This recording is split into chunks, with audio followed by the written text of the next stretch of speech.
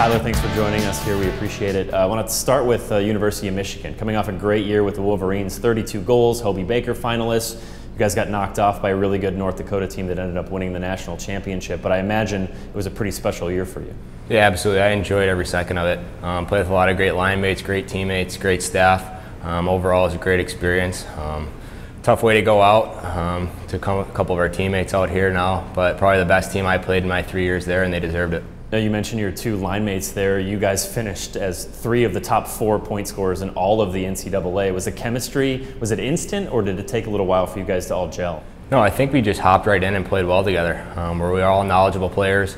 We all played the game a little different way, but it kind of just seemed to click, like you said. We just had fun with it. We didn't question too many things. We just went out there, played our game.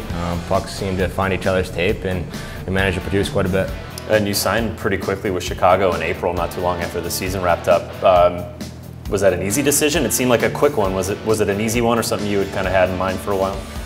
It's something you always think about throughout the year. You try and push it to the back of your mind, but it kind of keeps slipping back up. But it was a tough decision, definitely, leave the University of Michigan. I loved my 3 years there. I'll cherish every moment of it.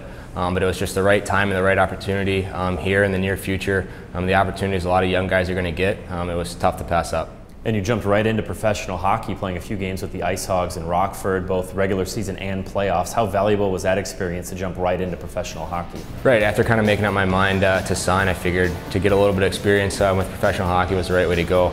Grabbed 8 games there in Rockford, 5 regular season, and then the 3 playoff games. Just to get used to kind of the pro lifestyle and the way things run in a professional atmosphere was definitely something I think was definitely worth it. What are the biggest differences on the ice and off the ice, jumping from the NCAA to the AHL? I think away from the rink is the biggest difference. A lot more downtime. Everyone's a little bit more on their own schedule. Some guys got some wives and families, so everyone's kind of a little bit different than the college lifestyle. But at the rink, everyone's there it's more of a business mentality. Everyone's there to compete and get better and win for the organization.